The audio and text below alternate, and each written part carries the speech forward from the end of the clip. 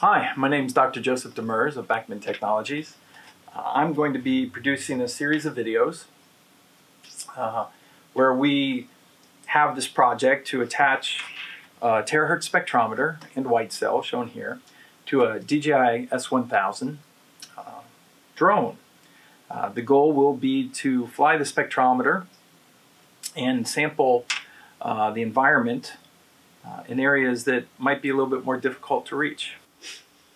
Now, if you saw our original video, Terahertz Takes Flight, you might be wondering, what's the point of repeating the same experiment?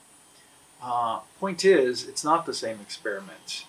In the previous work, what we did is we flew one of our PB7200 spectrometers, and we had a 12 centimeter path length between the heads underneath the spectrometer. They were just attached to the bottom of the spectrometer. And what that means is that we didn't have very much path length and there was no vacuum. This originally started as a National Science Foundation project. The National Science Foundation funded the design and the build of the new electronics, such that it can now be controlled. The whole instrument can be controlled by this Raspberry Pi. It's also lighter and smaller. They also gave us the funding to design and develop this lightweight avionics white cell. And if you don't know what a white cell is, you can look it up online. But fundamentally, it's a multi-pass cell. So even though it's 350 millimeters by 150 millimeters, it's got a path length for the radiation to pass through that's 4 meters to 5 meters long, depending on how the mirrors internally are set up. The white cell also allows us to pull a vacuum on the sample, and this gets rid of pressure broadening, and it makes the spectral features more prominent and easier to discern from one another. The DJI S1000 can lift 5.5 kilograms, and part of that mass is also the battery, which is no lightweight by itself.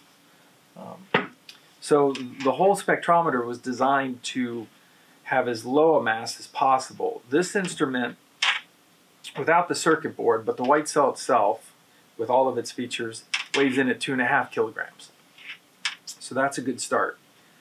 Anyway, as you can tell, this frame is designed to attach here. We're still waiting on some parts so that we can attach the landing gear, very important. And then, over the next series of videos that we produce, I will show you how we wire up the entire spectrometer to operate off the same battery as the DJI S1000, as well as how the vacuum pump and solenoids also operate off the battery.